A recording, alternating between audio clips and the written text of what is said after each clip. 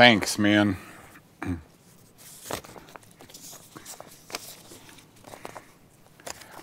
Boy, I had a great day yesterday. Hey, thank you, folks, for joining us today. I'm trying to get organized here. There's so much. I like this guy, Andrew Saul. Listen to this. He's a PhD. Healing is too big a topic for any one person to know it all. He's right. You know, I don't know it all. Doctors don't know it all. Then he says doctors frequently get it wrong. 1 in 5 patients today is in a hospital because incorrect treatment by a physician put him or her there. I disagree. I personally think the numbers are a little higher, but at least here's a PhD saying this. Good health makes a lot of sense, but it doesn't make a lot of dollars. What I try and teach you here is not to avoid medical care. Folks, sometimes, look, if you follow the standard American diet, what's the acronym? SAD. If you follow the standard American diet and last night you had a bowl of ice cream before you went to bed and you drank beer, you know, a glass of wine, I'm telling you, it's not a bad idea to get a colonoscopy. It's not a bad idea to go through routine physicals. But if you're veering from that, the way I did oh, come on, I'll have a bowl of ice cream from time to time. Don't touch alcohol. But, you know, I began studying mycotoxins. Fungi make poisons called mycotoxins. I finally found a couple of brilliant researchers who sat down, a couple of men who sat down and conversed about things. And folks, they touched on things. The younger one, you know, babbled a little bit, but still the information is important. They talk about sugar. Is any okay? They talk about peanuts. Peanuts are pretty commonly contaminated with mycotoxins. They talk about things that gosh, so much younger than I am, and I'm a more old guy, and here are a couple of young guys sitting here. They can say the word mycotoxin. They can say the word sugar and how much is okay. I'll tell you what, John, go to that and let's show the public what's going on with these guys. Only you can also have peanuts and mycotoxins, but only when you grow up, when you grow to be like a big kid or like me or a grown up, then you'll be allowed to eat peanuts, but and mycotoxins, but not all the times and not a lot of times. Just in moderation. Just in moderation. Just in moderation, you can eat them. But not all the time. You can get sick and die. But you can still eat sugar, but not all the time.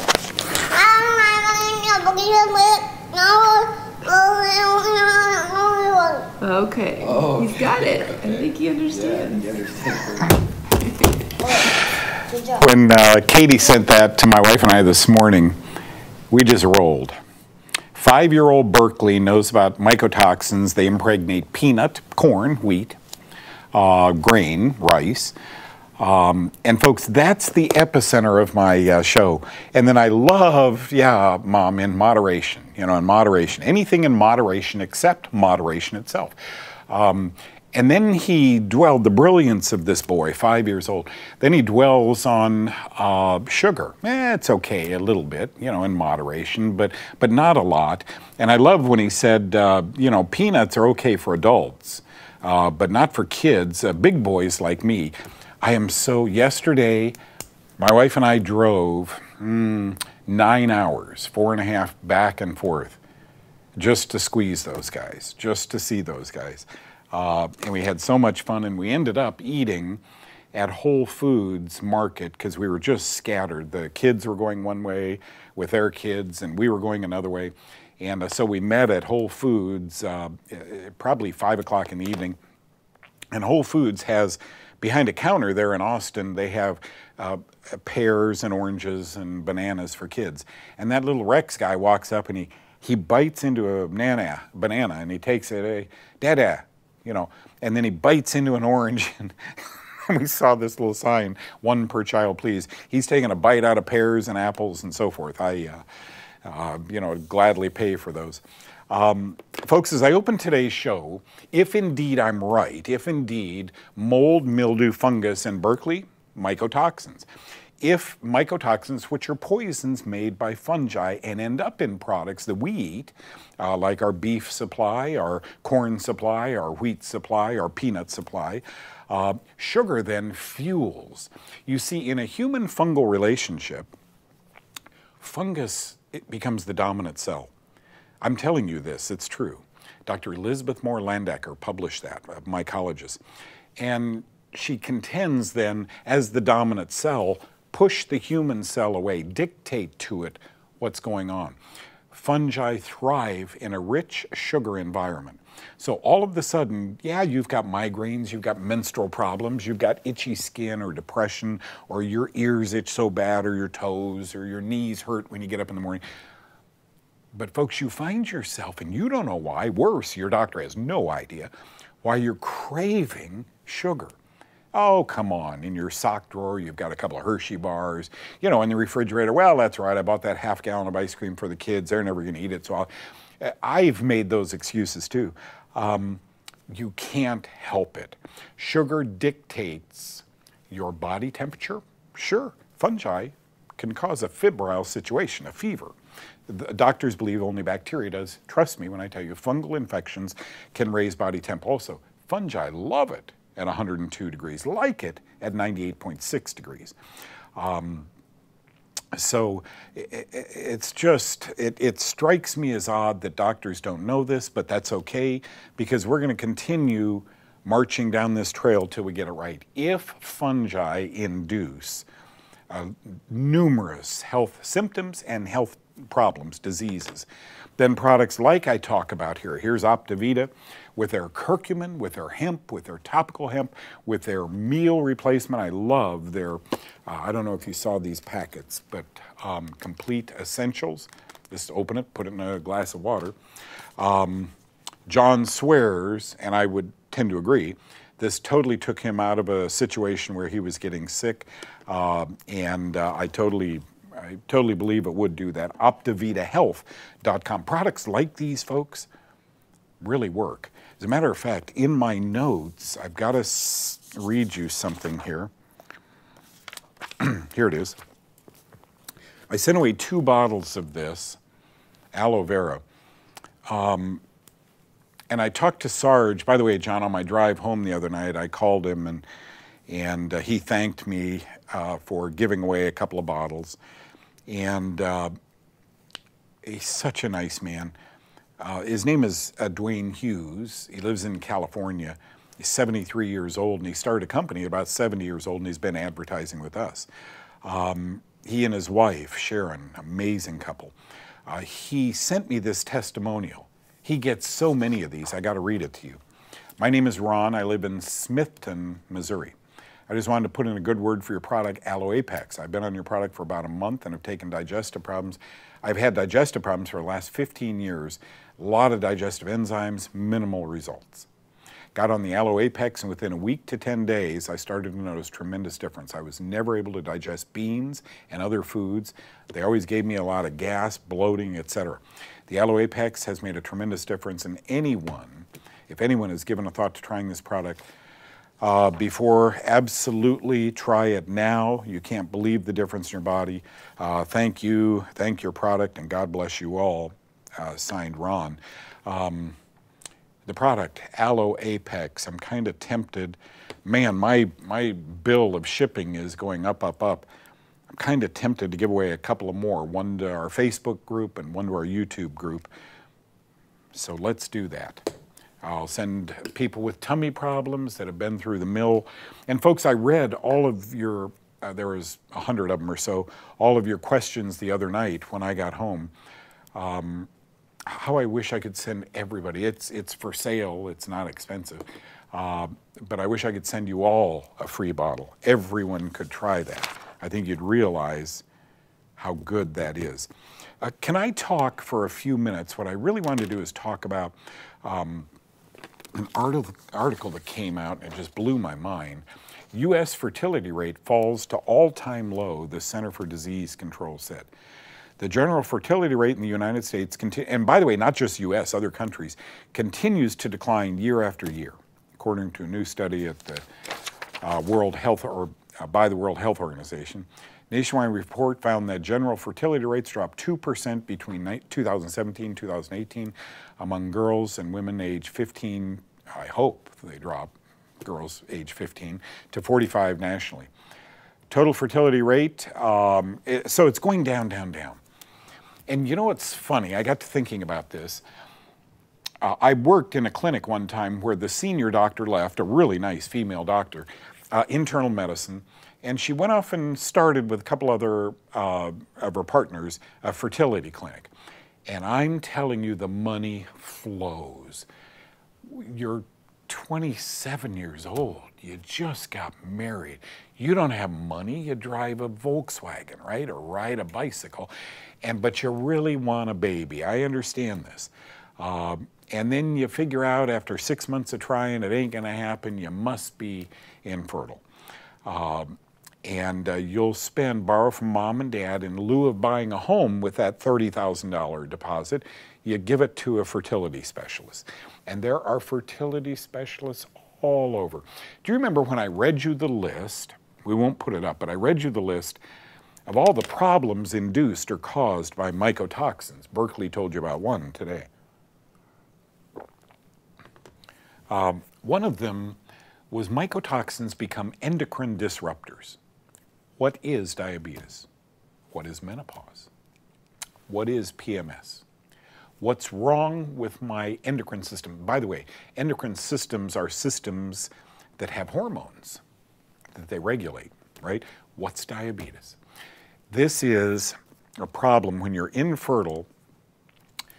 90% of it leans on women. I don't know why that is. Even this article, you know, women, women, women, women. Your eggs aren't working, you can't, have a baby. Nobody shakes their finger at men. And I did an article for TV. I did probably a 5 or 6 minute segment here not long ago. You haven't seen it yet, I don't think, right, John? They probably haven't seen this yet. Nope. Okay. In 2018, the medical journal Toxicology, oh, look at all my texts. The medical journal Toxicology, you know what that is? Poison. Can you imagine a medical journal called Poison? Toxicology reported on the poisoning effect of aflatoxin B1, a mycotoxin made by Aspergillus mold, and its effect on sperm.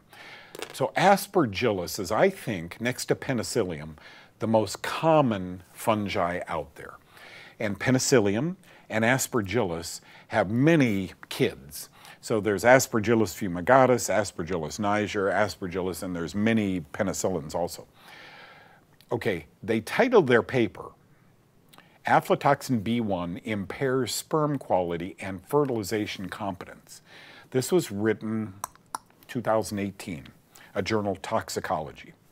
Aflatoxin B1, Aspergillus mold, which is in many ducting systems, I would guess most in America. Aspergillus, which Berkeley tried to affect you or educate you on, is in corn. It's in our wheat supply. It's in peanuts. And I'm sure it's a very widespread mycotoxin, but it's not rare. And here it says, aflatoxin B1 impairs sperm quality and fertilization competence. The sperm don't work. It's not the egg. Egg's happy to meet sperm. Sperm's not working, okay? But there's more. As I did this, I'm reading these articles out of PubMed or other journals that I get. In 2017, a Chinese andrology medical journal, that's the study of men's disorders, published a different mycotoxin, this one called ochratoxin A, affects the function of male reproductive system by acting as an endocrine disruptor. You're going to hear those two words often, folks. If you're suffering from a health problem, you're probably suffering from an endocrine disruption. Wait a minute, Doug. Beta cells, islet cells in my pancreas, a byproduct of those are beta cells, and beta cells make insulin. What dysregulates those? Mycotoxins. How do I know? If you inject a couple of mycotoxins. One of them is called bafilomycin, B-A-F-I-L-O, bafilomycin, or streptozotocin, inoculate bunnies. They all get diabetes. Bunnies don't get diabetes unless we inoculate them with these things. So we know that diabetes is a mold problem. Mold makes a poison. Mold makes it. One thing I read, I'll tell you about that in a second, about the effect of antibiotics. Women, if you're on birth control pills and you're taking penicillin, just hold off for a minute, okay? Okay, so there's a different. This is a Chinese andrology medical paper, came out August 23rd, 2017. Ochratoxin A, I know about this, I'll teach you a little bit about, affects the function of the male reproductive system by acting as an endocrine disruptor. The sperm don't swim. It is also a testicular toxin and known to decrease sperm quality. That's 2 of them. There's 1,000 of them they found so far. You know, in writing this men's book, John, I am having, by the way, Mike and I met, we are having a ball writing this book. Can't wait to read it. The women's book, you know, really has done so well, thank you. It's going to take off and be one of these bestsellers. The men's book is from my perspective. The women's book was so difficult from my perspective. I had to go on raw data, science, what science says about menstruation. I don't know, but here's what science says. PMS. I'll never forget on the radio one time, I decided to do my opening 10 minutes. I had a 1-hour live show. And I decided to do my opening 10 minutes on something out of my field, PMS, premenstrual syndrome. And a woman called and she said, Doug, what do you do for PMS? And I said, I go bowling. Really simple. And she laughed, as everyone did, and said, no, what can I do about it? And I realized, folks, 30 years ago, I wasn't equipped to talk about endocrine disruption. When you're endocrine, when you're hormone producing every gland in your body, when your hormone producing system doesn't work, you make an appointment with what? An endocrinologist who knows that much about bacteria, that much about virus, and that much about endocrine disruption due to fungus and mycotoxins. But it's real. So guys, if you're watching me right now and you're young and you want to start a family, I can't tell you how many times I have given lectures. Kyle or John or one of the guys would go with me throughout this great country of ours, and we'd get in my old pickup truck and we'd drive. We'd have books in the back of the truck. People wanted to buy them. That's great. It never covered, you know, the books, I don't know how much they were, 20, 30 bucks. It never covered our night stay, you know, hotel, gas, but it was always great to sign books and meet the people. I can't tell you how many couples came up to me and asked me if I would hold their baby and if they could take a picture, because the diet was responsible for that baby. Boy, I have so many stories I could tell you about this. We blame the women because we're men. But most often, I believe, it's motility. If sperm don't swim, they're not going to hit an egg. It's really that simple. And mycotoxins affect that. So my final graphic on this on television, you'll see this again. How are we men exposed to aflatoxin B1 and ochratoxin A? Especially in our cereal grains. If we eat cereal in the morning, or toast, especially in our grains. Corn, rice, wheat. But also these mycotoxins impregnate coffee beans and alcohols like wine and beer. Dried fruits can also expose men to these fungal poisons. My point is, they're not rare, nor is infertility. You know, here's our medical field. Well, diabetes is going up at astronomical rates. Infertility, astronomical, cancer, oh, it's just horrible what we're seeing. Okay, next patient. Why fix it? You work in the golden goose. You're being rewarded basically for not knowing a cause. That's good. I never set out to figure out these disorders. I'm not the sharpest tool in the shed. But when you begin, let me just read you a couple of things. This is so much fun as I dug through this. By the way, as I was digging through my notes, my old diabetes, I wrote a book on diabetes. The Fungus Linked to Diabetes was the book. Initially, when it came out 15, 17 years ago, the title was Infectious Diabetes. If ringworm is infectious, then diabetes, also a yeast or a mold problem, is also infectious. I changed the name to The Fungus Linked to Diabetes because nobody got my humor. As I'm doing this study on diabetes, and the numbers, folks, they're so, for me, it's tragic because where they put these billboards, these bulletins, diabetes is a major, here you go, the hidden cause of the deadly diabetes epidemic and dozens of other health conditions. You know, diabetes is a deadly health problem. Gosh, I don't know how to shut that off. Diabetes is a deadly health problem that's crushing not only the health of millions, but also straining the healthcare system to a breaking point. 10% of all medical spending, and what is it, 4 trillion now? They're pushing for 5, but 4 trillion. Thanks, John. Oh, that's, God bless you, John. That's great. Thank you, Martine. I don't know what 10% of $4 trillion is. It starts with a 4. 400, no. Wow. 400 billion? 400 billion dollars goes to diabetes. Well, that's a huge problem. Maybe if I shut this. See how many texts I get? My phone calls go crazy. I am a blessed man. Okay. The death rate for diabetes, unlike other chronic conditions, is rising by 1.2% a year. Are you familiar with glitazones? Glitazones are those 2 medications that came out a decade or 2 ago, Avandia and Actos and Avandia. Yeah, ACTOS. I don't know if they're still around. They were quite heavily marketed. You never know with drugs. The FDA approves them, and then you got lawyers calling about them. But both of these drugs, it was fascinating when I studied them. Both had publications that said they killed fungus. Of course they did.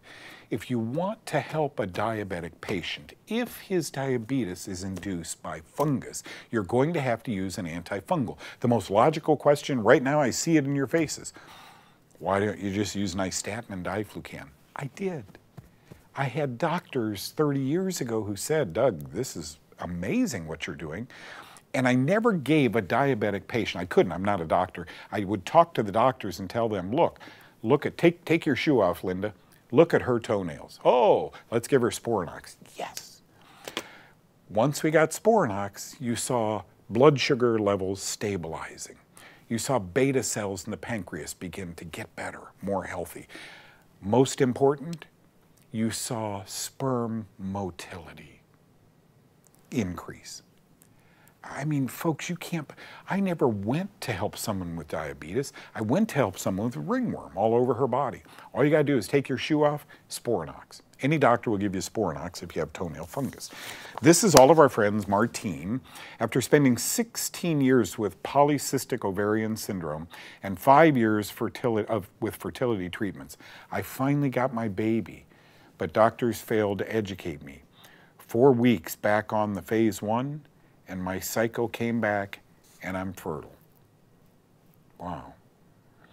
I got to hear this over, one time Christy, my wonderful, wonderful assistant for many years, we had a great day. We had 7 clients. Doctors, when Dr. Weekly died, I stayed in Dallas. We were gonna go back to California, but the kids were little. They had met kids at school, and we didn't want to uproot them and take them back to California, so we bought a little place out here, and we stayed here. And ironically, both boys married girls from this little tiny city that we live in, and they're just wonderful.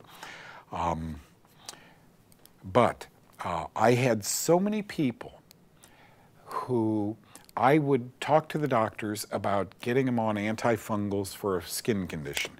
Now there's one called granuloma annulari. I didn't know what that was. Bumps on the skin, gnarly bumps on the skin. Seborrheic dermatitis, I always called it dandruff, but apparently it's a fungus. And Dr. Weekly and I got to talk with the guy who invented it. He was a dermatologist, friend of David Weekly's, and I was sitting in David's office, and he said, yeah, all I did was took shampoo and put an antifungal in it.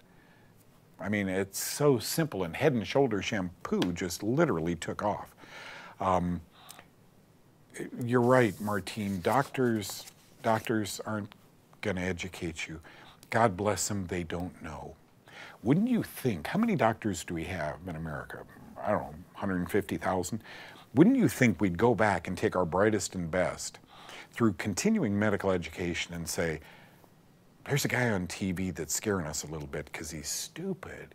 He doesn't know, but he thinks fungus causes problems. Let's prove him wrong. Let's put all our patients on diflucan nystatin in his diet. And folks, if they do that for 3 months, Martine, you know what would ensue. I got to see this over and over and over again, to the point where I really felt, guys, that God was compelling me to not, I'll never forget, an important person came into Dr. Weekly's office. Her husband was on several boards, and she had the most serious disease you can have, and we helped her, and she emoted. 2 years later, she sent her probably 16, 17-year-old daughter in to see me.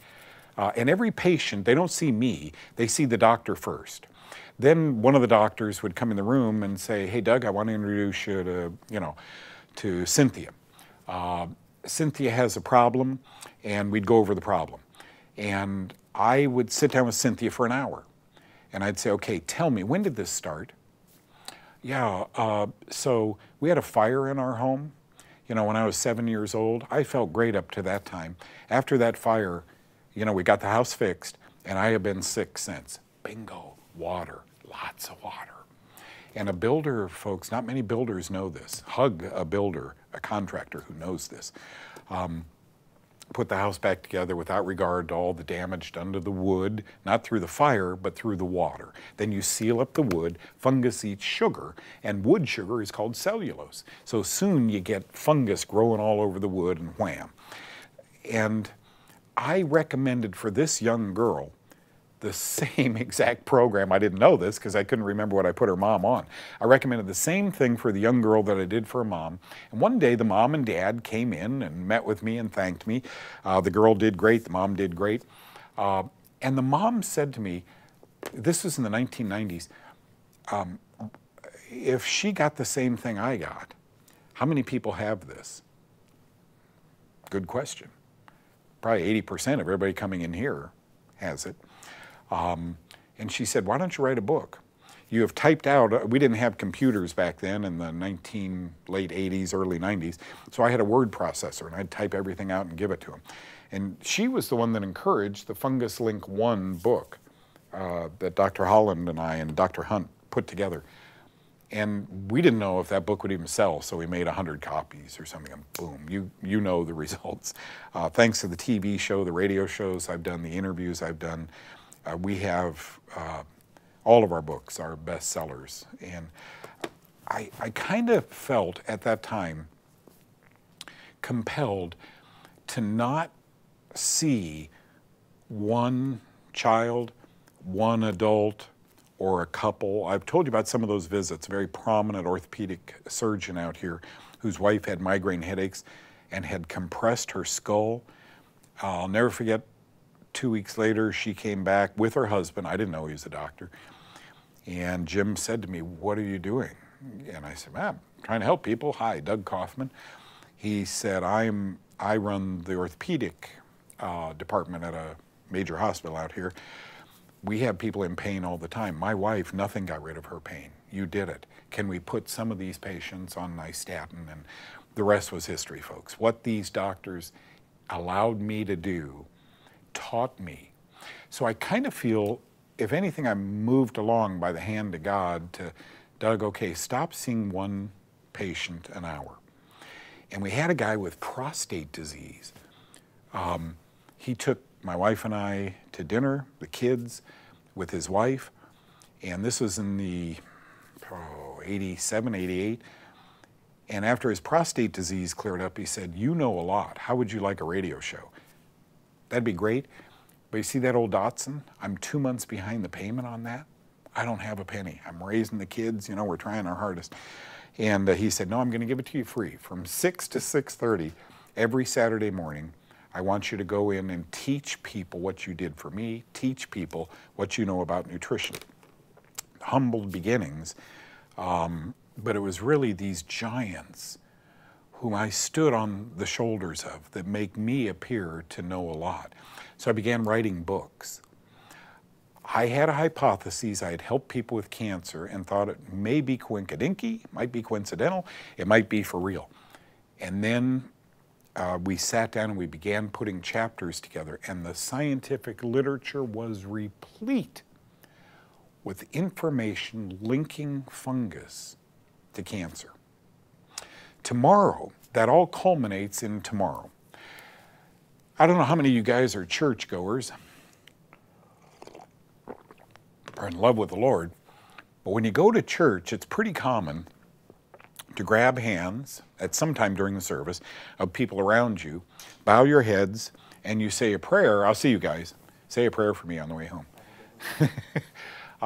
You say a prayer for a sick, you know, here's Julie, and she's got breast cancer, and Marvin has prostate cancer, and you know, it's so sad. You're in a, you know, please pray for the kids. The kids have health problems. You know, grandpa is very sick. Tomorrow, what's going to happen here? And you get to watch it. I mean, right, John? It's available on God TV. GodTV.com. What I've always thought, and when we used to drive home, you know, when the kids were little, Evan, my handsome big kid now, used to say, "Dad, why don't the priests know? Why don't the pastors know about what you do for a living?" And I said, "I wish they did." Prayers are powerful. I'm telling you, prayers are really powerful, or at least mine are. It's maybe yours are too. Sometimes the answer is no, but you always get an answer back. Imagine someone calling in hurting, crying like Martine was, just giving up. Look, no sense. The suicide rate, no sense in living. I have this handicap. It's gonna define me for the rest of my life. Imagine the pastors and the guys, the team that'll be here tomorrow from out of country, praying for the people calling in. It's going to be broadcast on God TV live. If you have direct TV, you can get it 2:30 to 4 p.m. tomorrow. I don't know what to expect. I don't have no expectation. All I know is Ward is the CEO, wonderful man you'll get to meet. CEO of God TV. Ward has questions for me that people on God TV have asked him. I've been on God TV since February 4th. March, April, May, June, July. So almost 6 months. And the feedback has been wonderful. We're the only health show on God TV, and it airs in about 300 million global households, 200 countries. So tomorrow's brand new to me, but here's what's going to happen. Bennett and these people are going to be here praying for the callers, and I'm going to be the guy that says, infertility, let's try this. Migraine headaches, I think God prepped me for this day tomorrow. And then I have major lectures coming up with, the truth about cancer and all of these great events that I'm a little guy, and they're asking me, a non-doctor, to appear and teach people. If I appear large to that audience, it's because I stood on the shoulders of giants who enabled me to use antifungal drugs and an experimental diet 45 years ago. We used to call it the phase 1, now it's the Kaufmann diet. Why do we call it that? Every diet on the internet is now the antifungal diet. We have to differentiate ours from others. So that's going to be a lot of fun. If you're available tomorrow, Central Time, 2:30, that's Dallas, 2:30 to 4 p.m. I don't know, I literally don't know where I'll be sitting. I don't know what I'll be wearing. I probably should get a haircut. We're going to have fun. We're going to have fun. We're going to have food here for him, good food, and good supplements, and we're going to have some fun. Okay, now you guys want to have some fun too. You have some questions. I love Thursdays because that hour and a half seems we can get so much done in that hour and a half that I can't do in an hour anymore. The gift of gab, my wife says. Okay, so John will decide 2 more of you will get a bottle of this. Please, any and all tummy problems, just take it as directed, okay? Okay. Oh, yeah, okay, Julie, thank you. My YouTube buddy Julie, have a dear friend whose son is suffering terribly with PANDAS, P-A-N-D-A-S. I know what you're thinking, that's what I thought years ago. PANDA is an acronym for Pediatric Autoimmune Neuropsychiatric Disorders associated with strep infections. I doubt they are. If they are, then they're antibiotic induced. You see, if you have a strep bacterial infection, what is a doctor going to prescribe? Not an antibiotic, lots of antibiotics. Aren't antibiotics neurotoxic? In 1945, the medical community first learned that penicillin was neurotoxic. You know what you tend to do, folks, because there are such benefits to antibiotics, they can save lives. You tend to do, I don't know if you guys had biology or any of the classes I had in high school and college, but do you know what a titer is? A lot of nurses watch this show, a lot of lab techs and so forth. A titer is when you take, you remember Trypan Blue? If you got a drop on your skin, it'll be blue for a month. Don't spill it on anything. So you'd take a flask and you'd fill it 90% of the way with water. And then you'd take 10 more flasks and you'd fill them with 90% water. And you'd take 10 drops of Trypan Blue and you'd fill the first flask. And it would turn just dark blue. Then you'd take 10 drops of that and put it in flask number 2. And it's still pretty dark. By the time you get down here to number 10, it looks like water. It's so dilute, it looks like water. Folks, what you want to do is try and titrate these people on the right foods and off the antibiotics. Pediatric autoimmune, children. There are 135 autoimmune diseases today. When I was a child, maybe 10. 33 of those are named after doctors. Yep, got one named after me, not Doug. Total wellness, being 70 years old and working out outside in the sun and then eating a salad is wellness. That's going to be called Kaufmannism, okay? But for some reason, it's an honor to have a disease named after you. PANDA, pediatric autoimmune. Doctors are taught that the cells in the body fight with each other. Just randomly. Healthy cells put boxing gloves on and start. I don't believe that. I don't believe it for a second.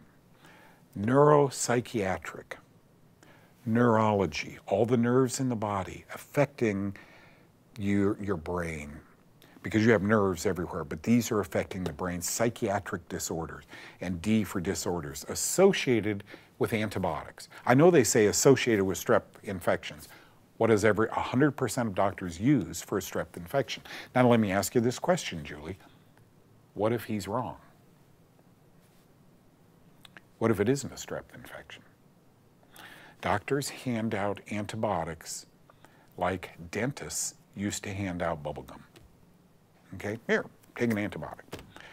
I'm telling you, I believe, and I've taught a group of DOs, doctor of osteopathy, this. I believe, thank you, John. Oh, that's great. Oh, this is great. I'll give you the winners. The notes, the team that works here is just so good. Refractory bacterial conditions. Just dug the end. That was the name of my lecture, as I remember. Refractory infections, those we can't heal. And I said, because you're using the wrong medication. And I put up some slides that blew my mind while I was writing this presentation. Just the science that's out there, instructing doctors, maybe don't use so many antibiotics.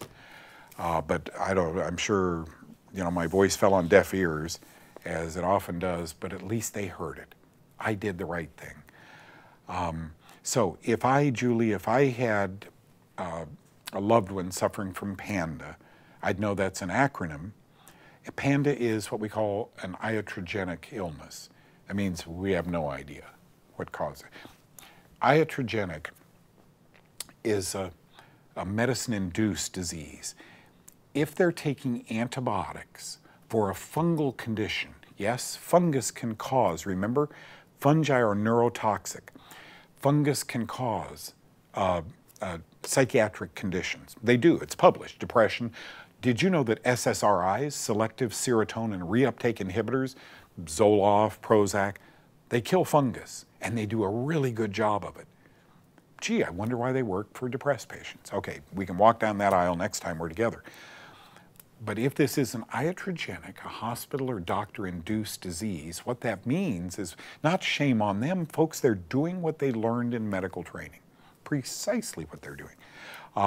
That means that the antibiotics may have worsened this condition. Let me give you an analogy. In 1998, doctors treated 100% of chronic sinusitis with antibiotics. In 1999, the Mayo Clinic published, 96% of all chronic sinusitis is due to fungus.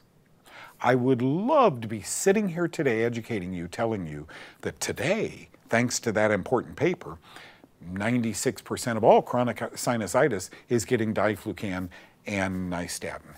0. My guess is 1%. Now, even though the Mayo Clinic, folks, Mayo, mustard, it means nothing. It means nothing. When you've got a license to prescribe chemicals and you're making good money, why would you shoot that goose? Do you have to stay up with the literature? Isn't Mayo Clinic important enough? The analogy is, this child, Julie, may have a fungal condition. Did he or she live in a moldy home? Was he or she on antibiotics when they were first born? Let me take it one step further. It seems to be this hunger by our obstetricians to put every woman, test them all for diabetes, big money, test them all for vaginal bacteria. Isn't that kind of normal? Isn't the terrain of the vaginal tract good bacteria and good yeast? Yeah, but bad bacteria. And we need to put these mothers on antibiotics. All of a sudden, every mother's on antibiotics. Didn't I just teach that antibiotics are neurotoxic to an unborn fetus? It's sad.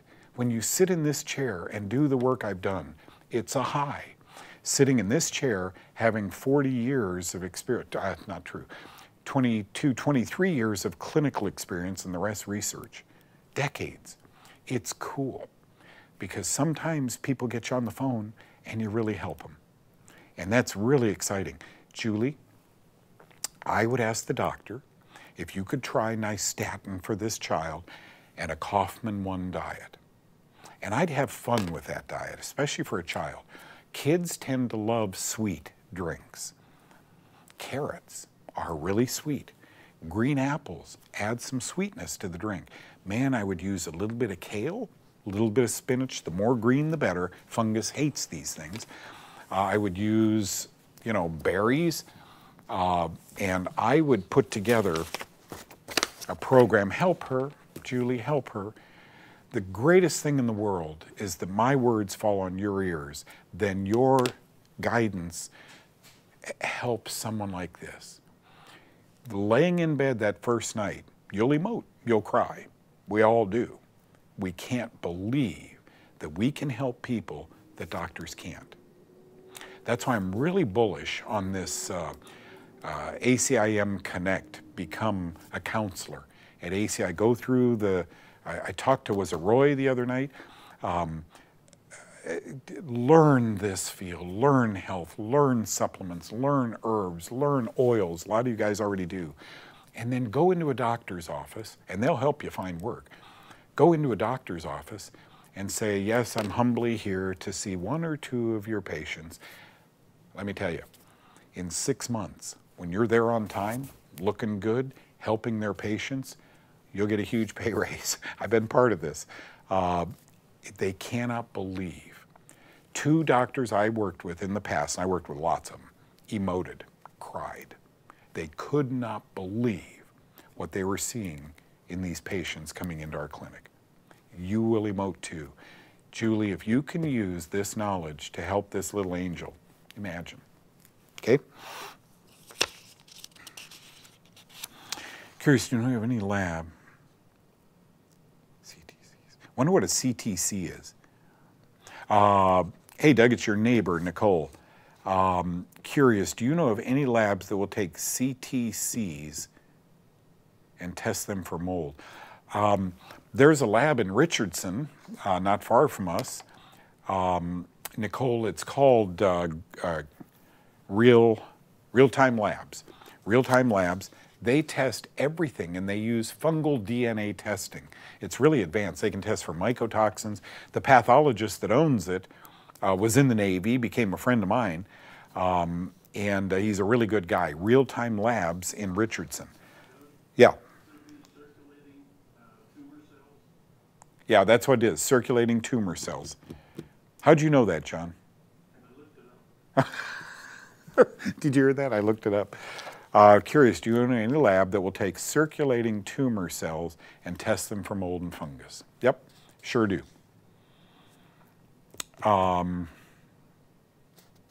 Okay, so here's Melanie. I was diagnosed with ALL, acute lymphocytic leukemia, right? I was diagnosed with ALL or leukemia in April. I've been going through some heavy chemo.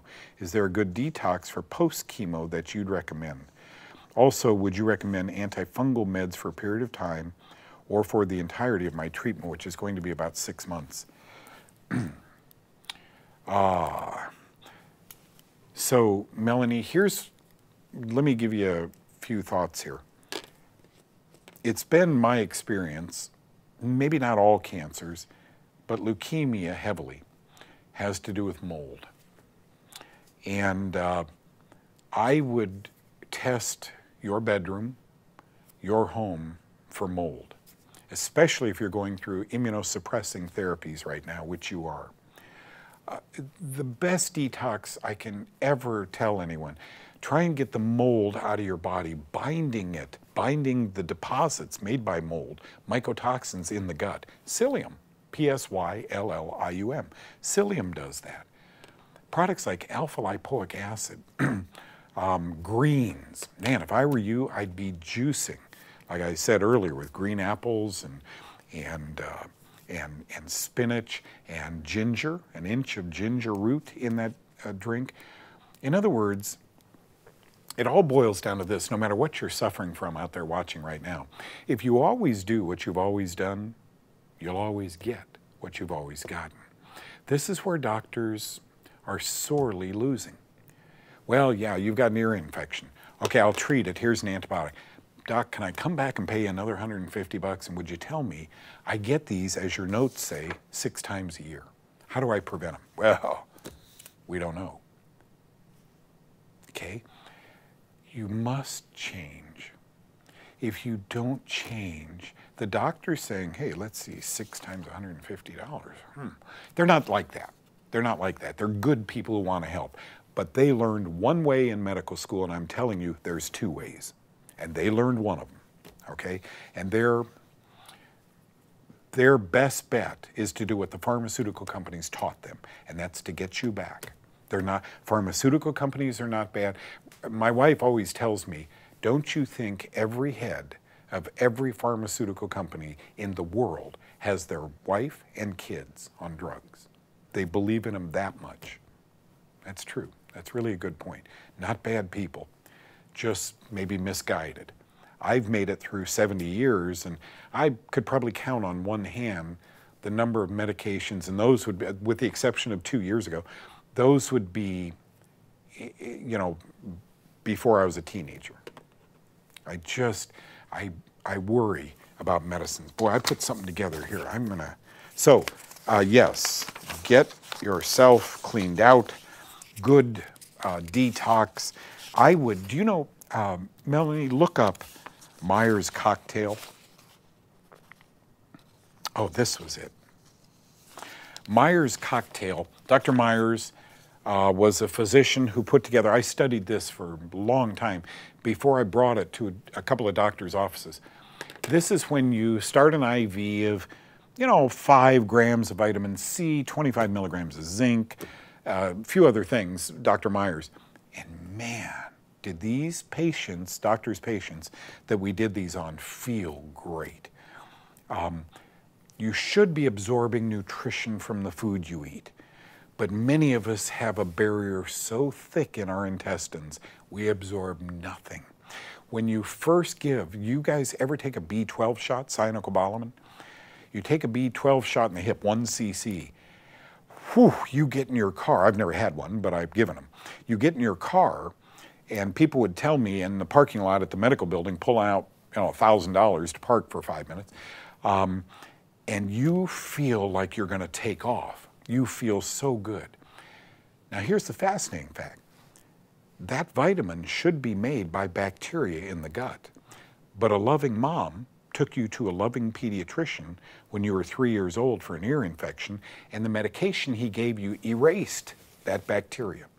So you don't have B12, the energy vitamin. So you were like this in high school. In college, you just got by with C's and D's. You were always so tired. Yeah, you crave sugar, but that's no big deal. Everybody craves sugar. Replenish the bacteria. Get yourself on a good probiotics. And find, Melanie, I don't know where you live, find an ND, a naturopathic doctor, find someone in the field of nutrition who can say mycotoxin, maybe Berkeley. Find someone who understands that I don't believe it's rare for people who have leukemia to be in a bedroom that has mold growing in it. Yup, remember we talked about endocrine disruption. These things can cause apoptosis. They can pop your good blood cells. You've got leukemia, okay? I'm not saying you don't. I'm saying change. Interactions. So I did this study. So I said baflomycin, streptozotocin, or tacrolimus is the newer drug that is a mycotoxin that lowers the person's immune system when they get a liver transplant, for example. You want the person's immune system lowered till that new person's liver can catch up with them, right? You save lives with these mycotoxins that horribly lower your immune system, and then at some time, your immune system bounces back. And I did a study. Listen to this. Where did this come out of? This was a big website. Maybe I have it in here. Diabetes. Penicillins may cause false positive results on urine sugar tests for diabetes. People with diabetes should check with a physician to see if they need to change their diet or the dose of their diabetic medicine. First sentence. Penicillins, and there's 100 of them, penicillins may cause false positive urine diabetes tests. Shh, it's working.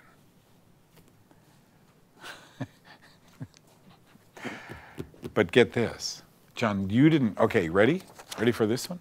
You and I we didn't know this. Interactions for penicillin. Birth control pills may not work when taken at the same time as penicillin. Of course, all of the women on birth control pills have heard that from their doctors. No. Do you think that's an important one? Did we not talk about mycotoxins being interfering with fertility? I mean, wow. And penicillin is a mycotoxin. To prevent pregnancy, use additional methods of birth control while using penicillin. Penicillins may interact with many other medicines. When this happens, the effects of one or both of the drugs may change, or the risk or side effects of each medication may be greater. What? I mean, why would you have to watch this show in the middle of the day to get this information? Every physician is duty bound. Duty bound. I mean, please don't get me started. Okay, now back to your questions. And again, folks, I'm not a doctor. I'll try and answer these as best I can, based on the so many people I sat down with.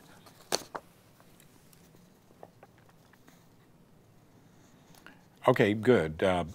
Debbie, and let's see. Okay, good. We got that. Okay, here's who won the. Okay, so Aloe Apex giveaway, Sonia. I'm prone to C. diff. I would be interested in a bottle. Yeah, thank you. Sonia, it's going to be coming your way. Dasha, I would love to try the Aloe Apex. I've had 50 surgeries. Grew up on so many antibiotics. Recently put cancer in remission, but still struggle with mold toxicity and Lyme's disease with 3 co-infections. Dasha, I'm so excited to send you off a bottle of this, and Sonia, you too. If you two would just give us your mailing address, it can be a P.O. box. I'm going to send them out. Live at Know the Cause. Live at Know the. I didn't know you could roll in. I thought that was just TV, John. You can do that on this too? Wow, that's pretty cool. Okay, yeah, both. Congratulations to you. This would be good for Sarge too, if he starts getting feedback. Dasha's always been so good at giving us feedback on everything she does here. So Debbie, okay. Yo, Doug. My husband wants to know if there is a second best time to take psyllium with 8 ounces of water if he does it at bedtime. He would like to take it several times a night. I got you, Debbie. If he does at bedtime with 8 ounces of water, he'd be up several times a night, probably urinating. He's drinking a lot of water before he goes to bed.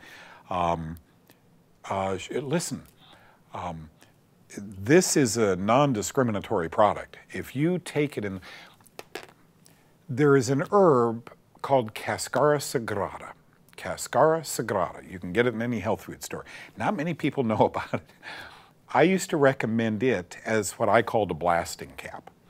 If your bowels haven't moved in 5 days, you want a little bottle of Cascara sagrada. Poop Doc also has a magnesium, a unique magnesium that does the same thing. It's probably cheaper than Cascara sagrada, but my old days of working clinically, I used to recommend, people come in and say, my bowel hasn't worked in 2 weeks. Alrighty then, you probably need Cascara sagrada, and it worked. Psyllium, if you take psyllium before you go to bed, it doesn't mean you wake up at 7 o'clock and run in the bathroom, right? Not anything like that. Psyllium gently binds. Psyllium is what we call a non-digestible fiber, okay? Here's a digestible fiber. This is a fake one, so you don't really want to eat it. I had one yesterday on the drive home. This is digestible fiber. What's the difference? Digestible fiber, what goes in must come out.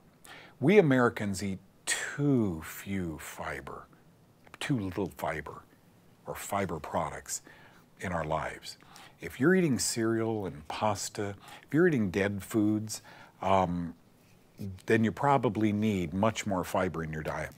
Psyllium is good for people who do eat fast foods, a lot of hamburgers, pizzas, And look, my wife and I raised 2 boys. We know what it's like to be totally out of money and stopping at a hamburger for the kids. We know what that's like.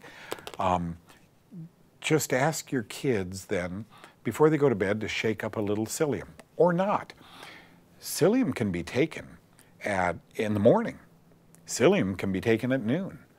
I always tell people that its action works best off of food. So in the morning, after you eat, maybe 10 o'clock, shake up a little psyllium at work, shoot it down, and away you go. So non-digestible fiber, what goes in must come out. But what it does is bind to these poisons in the gut from wheat and pasta and breads and so forth, if you have them. It binds to these mycotoxins, and then it assists you in eliminating. And Debbie, most people find, if they're really backed up, that it takes, if you're using Poop Doc, you can get more information on our website. We have an advertiser. Just go to our website, knowthecause.com, and look up Poop Doc. If you are on his product, it goes much quicker, 2 days. If you use other fibers, which I've recommended for a long time, in Cascara Sagrada and other fiber sources, it can take up to 5 days. Yeah, he can take it at absolutely any time. It doesn't have to be in the evening before he goes to bed. It's a good question. Okay, so my brother was recently diagnosed with prostate cancer. Kathy, I'm sorry. One doctor wanted to start radical treatment, but another says no. Treatment was likely to kill him. He's 85. Wow. He said it was a slow-moving type. Can you recommend any fungal-wise doctors live in the villages in Florida? Man, that's such a pretty state. My friend, Mark Sisson, who I talked with the other day, Mark's big in the paleo movement. Mark, you may have read, sold his business, paleo, what was his, what was it? Primal, thank you, John. Primal Nutrition to Kraft for a huge amount of money. But he moved from Malibu to Florida, and he really likes Florida. The tax situation is so much different there than in California. Florida, every time I go there, I just fall in love with it. Okay, Kathy, doctor number 2 gets my vote. Watchful waiting. You know what my topic is for my lecture at TTAC? There's going to be huge numbers of people. What is cancer? Ty and Charlene, said, what's the topic? Why don't we start with what is cancer? Because the medical community has 1,000 answers. There's not cancer. There's 100 kinds of cancer. Really?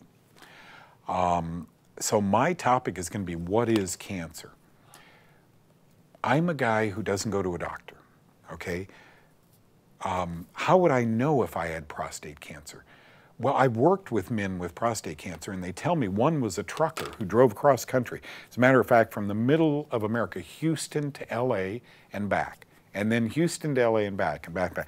And he said his prostate got so sore. Okay, so ladies, the prostate is a little tiny walnut gland through which the male urine tube passes right through, the urethra passes right through it.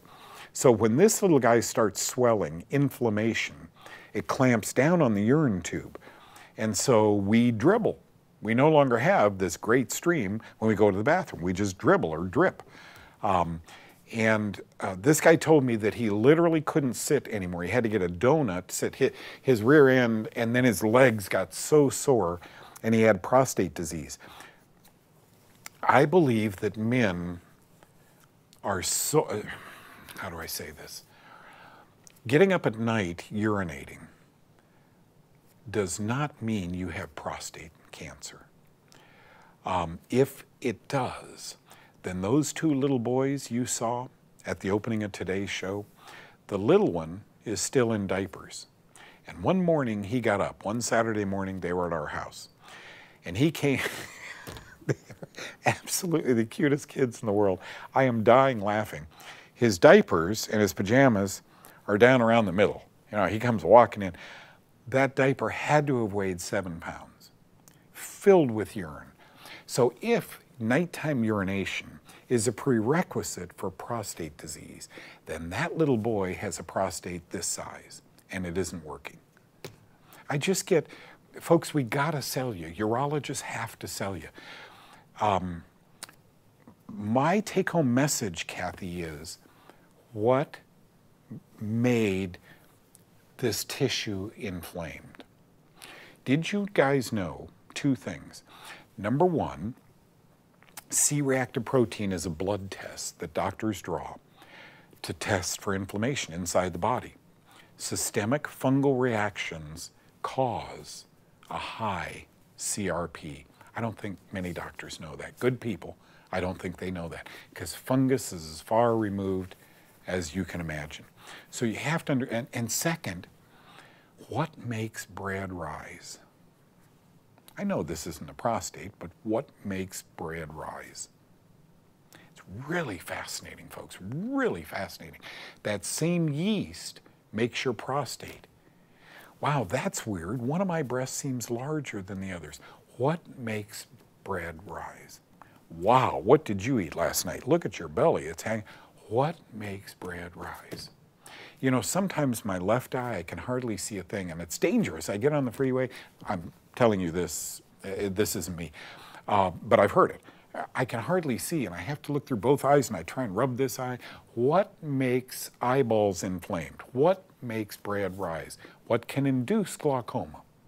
Isn't it weird that they put an ocular pressure gauge on your eyeball, and they say, yep, you got glaucoma?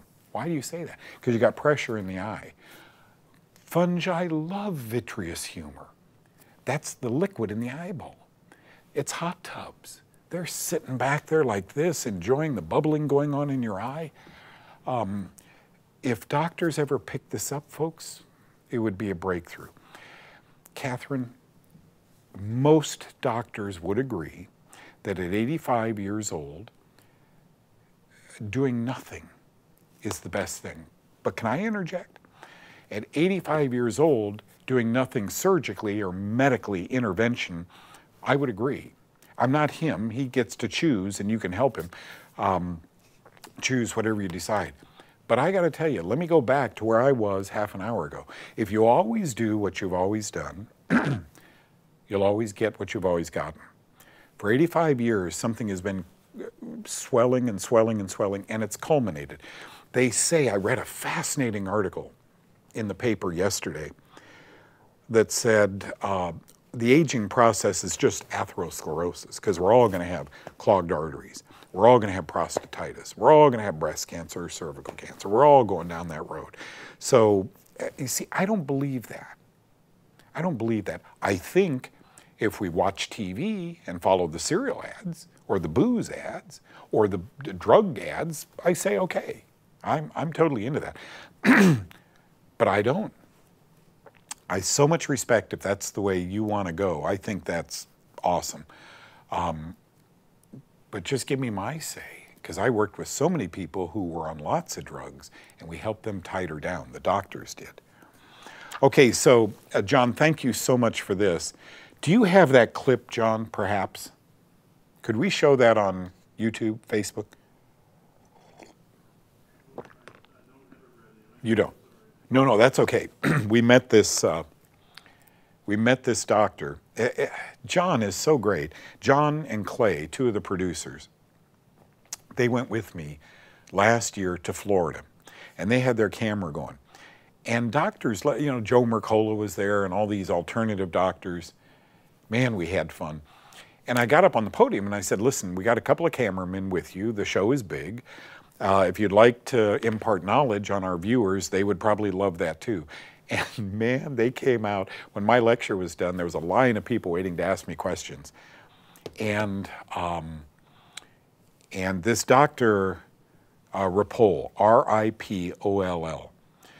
John, what was it? She was talking about the sexual transmission? She was an oncologist, remember? Yes. What was she talking about? Are we passing it back and forth? Yes. Did you ask her that, John? Yes, I did. She says on camera that we are. She's a urologist and an oncologist. And man, she was a pistol. Her practice is in Boca Raton, Florida. Her name is Amelia Ripoll, R-I-P-O-L-L. She's an MD. Her URL, her website is Doctors Studio, plural, doctorsstudio.com. And John asked her, and what a pistol she was. Doctor, do you think we're passing this? Do you have the woman's book yet? It was a touchy subject, folks. You're not going to find that in any book. Are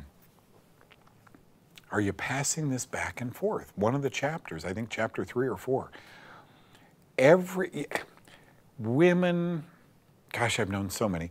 Women go to their doctors and say, you know what, doctor, I get a yeast infection or a bladder infection every time we're intimate. Well, it's just coincidental. Okay. And I say in that book, but if the doctor is a female doctor, she'll totally get it because she's been there. But a male doctor, like we could cause you to have problems. Pretty certain. The more I read in that chapter, it fascinated me. It fascinated me that nobody knows. Our brightest and best zoom. And yet, here's what they found. In this book, well, Clinical Mycology, you've seen that big green book. In that book, in chapter 10, they have fungus of the urinary tract and a subcategory in that chapter on fungal prostatitis. The opening sentence, the most common fungi infecting the male prostate is Candida albicans. Isn't that vaginal yeast infections? Yeah. Oh, it's just coincidental. What? Remember what I just taught you? Here's the prostate, there's the urine tube. And during a loving, good relationship we have with our spouse, that guy's open. And something's going to travel up that urine tube and stop at that prostate where there's good sugars. And it's going to live there. And slowly, Catherine, slowly, that prostate gets a little larger and a little larger and a little larger. Here's what bothers me. Men go in at 50 years old, they finally have got some money saved up, they love their kids and their wife, and they got to get a life insurance policy, $500,000 policy. And some nurse will come to their home and draw their blood, and they'll go do the blood test, or they'll go do the insurance write-up. And soon that blood test will come back denied. Why? Because your PSA normal is 0 to 4, 4.0. Your PSA was 6.0. We're worried about your prostate. Wow, I should worry too. There isn't a urologist in the world who would agree with me on this. I just need you to know. The good news is the guy who invented the PSA test wrote a book on it. It's called The Great Prostate Hoax, How Medicine Stepped In and Made. Do you have that camera, John? Or are we on? Yeah, there you go. The Great Prostate Hoax. This book was a no put down for me. I interviewed the doctor in 1970. Man, that's the year I was in Vietnam. He wrote this book, How Big Medicine Hijacked the PSA Test and Caused a Public Health Disaster. I do not believe all these 50-year-old men have prostate cancer. I believe that they drink alcohol. I believe they take antibiotics. And I believe both of those can give false readings.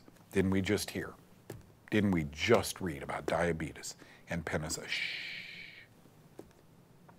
If I was a woman getting a pap smear, I would be off of all alcohol and all antibiotics for 5 days before I went in. Because I think they can give you false positive readings. If I was a man, this is what I would do.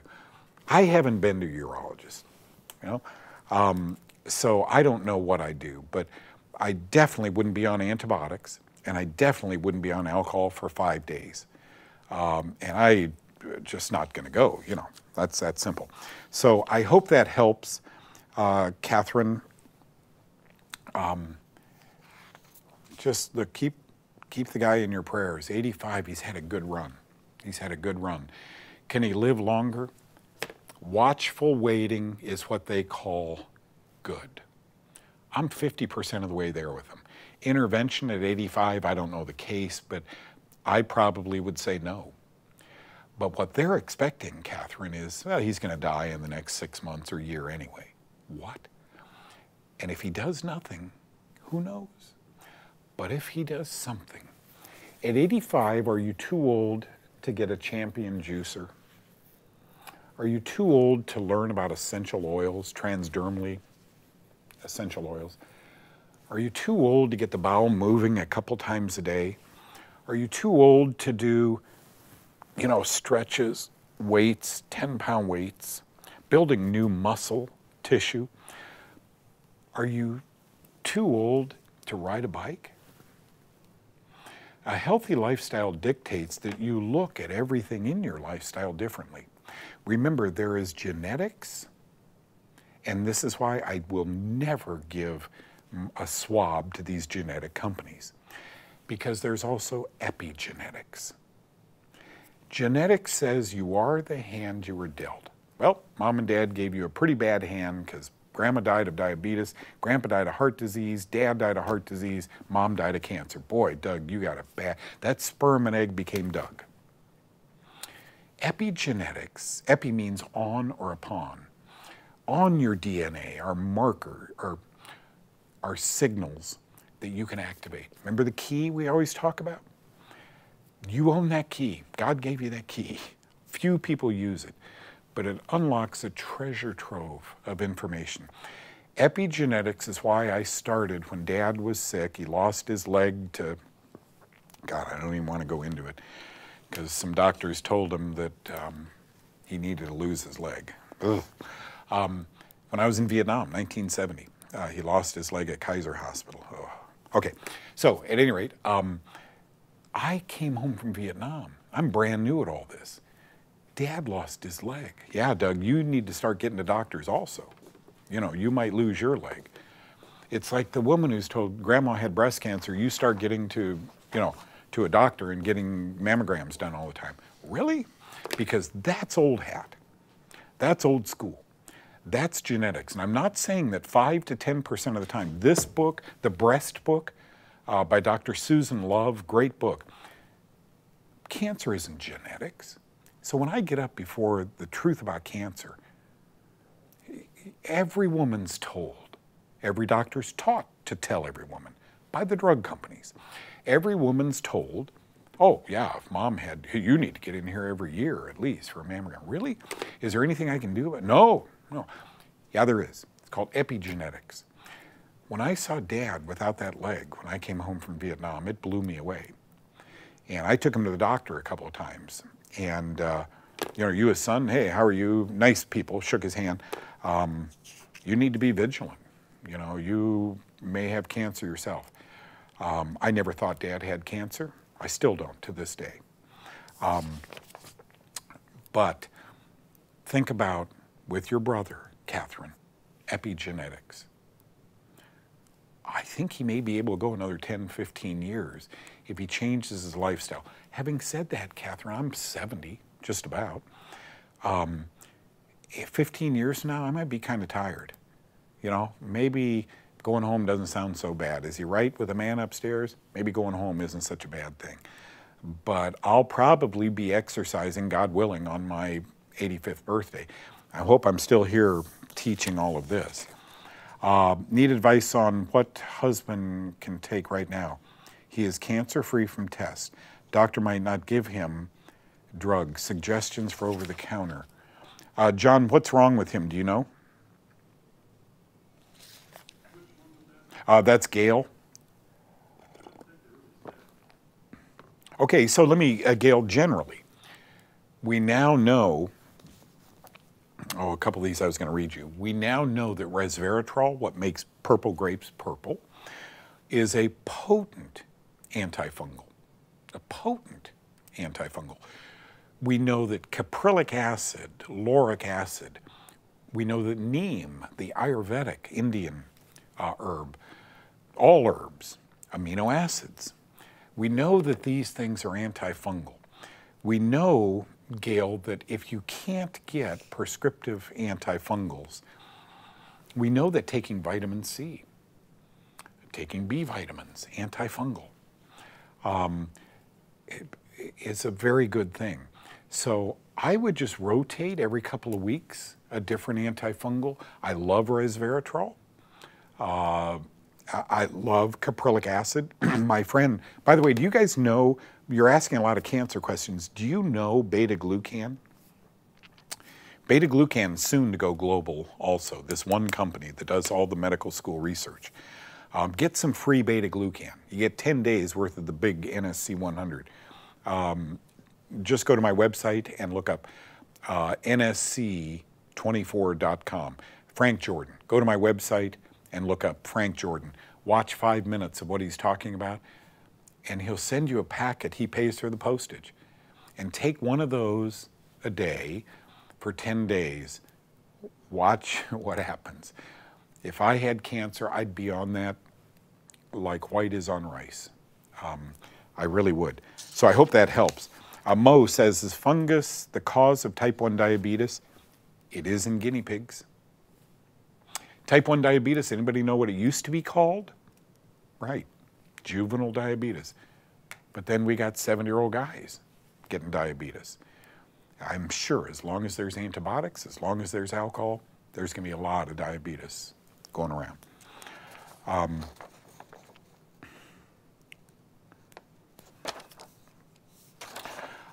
Okay.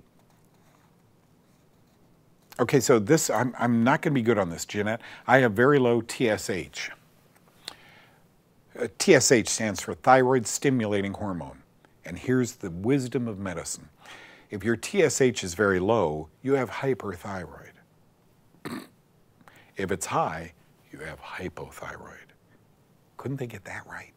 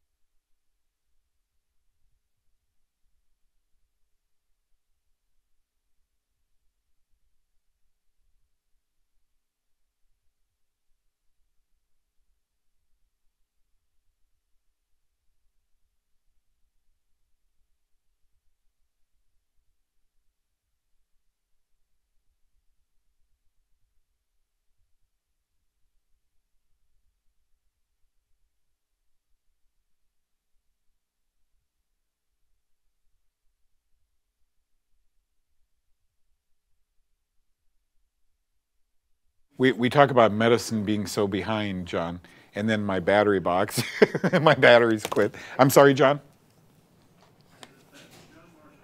Yeah. I like, gosh, there's so many good formulas. Life Extension. Life Extension has some of the greatest thyroid products. Look, here's what I love, Mo, about, or I'm sorry, Jeanette, here's what I love about Life Extension.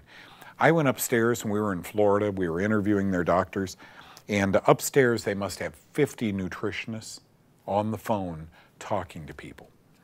Another thing I like about it, my friend who has my email address told me that she called, told the people there about her husband's health problems. She said, I probably talked for 20 minutes. And the man on the phone said, I doubt that's the problem. Why don't you do this with his diet first? And she emailed me and said it worked. So that's who Life Extension is. They've been around 40 years, great company. This would be a great question for one of their nutritionists. Jeanette, I'll never forget listening to a doctor lecture.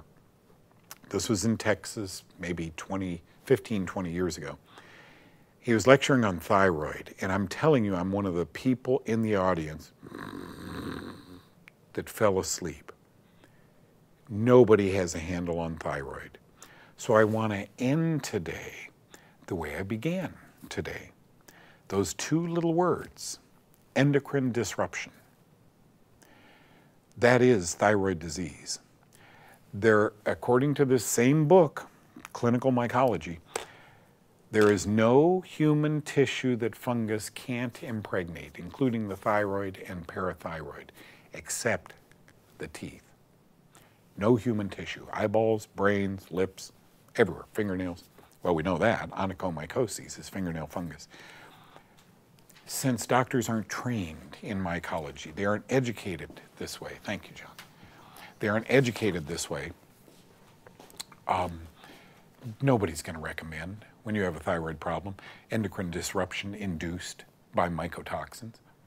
And so I'll eat my corn, and I'll eat my peanuts, and I'll have my drink, my glass of wine, and I'll never put one and one together because my doctor doesn't.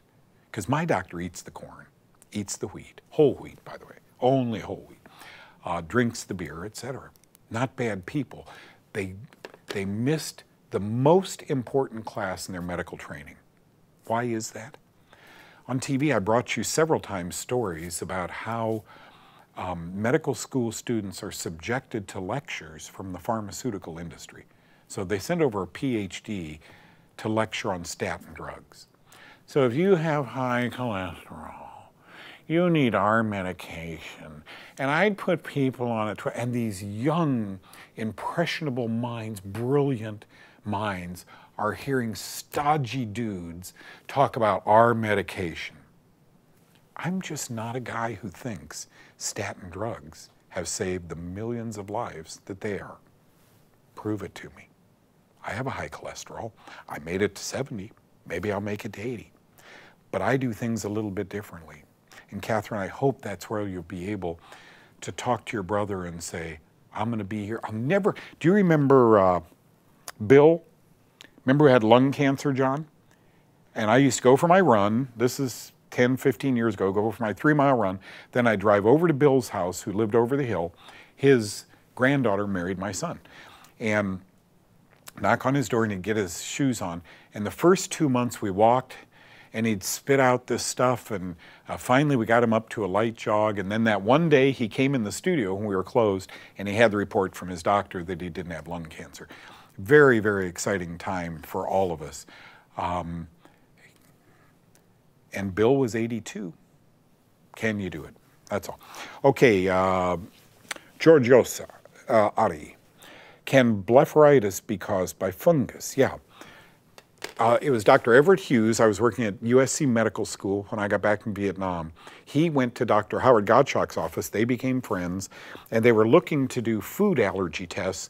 And I took off to the Washington University School of Medicine. They trained me in blood testing for food allergy. And so I got to meet Dr. Hughes, and we did a couple of research papers together. One of his papers he did, I wasn't on this one, was blepharospasms. Are they food-induced? So blepharitis, remember the suffix itis. To a doctor it means antibiotics. What it really means is inflammation. And doctors just hand out antibiotics for inflammation. Yes. Can blepharitis be due to fungus? You bet it can. And my money would be on maybe most times it is. You see, we have learned the dangers of robotically handing antibiotics to people. They induce bad diseases down the line, and they can induce antibiotic resistance very quickly. But who said nystatin never caused any problems? Who said, Georgios, that a changed diet ever caused any problem? Who said swallowing a gram or two of vitamin C a day ever caused any problems? You're going to know in 30 days on the Kaufmann 1 diet whether your problem, and it's not spasms, I know it's itis, inflammation, are linked to fungus or not. Your doctor may never, but you can. You starve the fungus with the Kaufmann 1 diet. Was this fun? Wasn't this great? God bless you guys. If you have the opportunity and you want to have a little fun, tomorrow at 2:30 to 4, go to godtv.com. Ward Simpson, the CEO of God TV, will be sitting on one of these sets with me. You know, might even put a necktie on for you guys. Thank you so much for joining me today, and congratulations to Gail. Nope. Congratulations to Sonia and Dasha. Glad you won. I'll get these in the mail. God bless. Bye-bye.